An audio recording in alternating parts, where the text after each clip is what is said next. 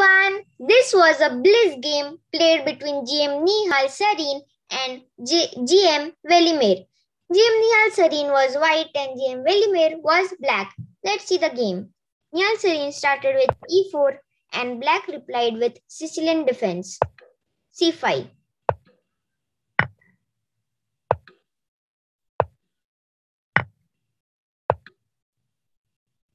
Here, black is trying to attack this knight twice. White supports.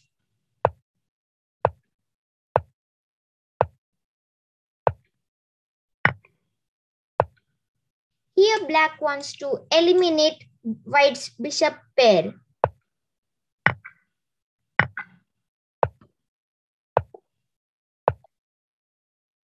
Black is attacking this point 1, 2 and 3 times.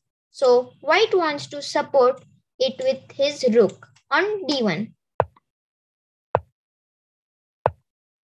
Black wants to bring his rook to attack this pawn 4 times.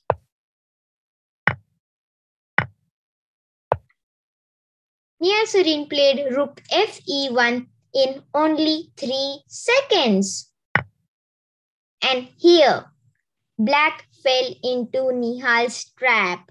He captured the d5 pawn, which was looking poisoned pawn, but it was not. Let's see how. Attacking the bishop.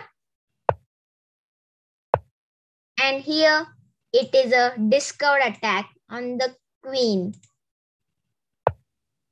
And when Nihal captured the queen, Velimir resigned. Thank you.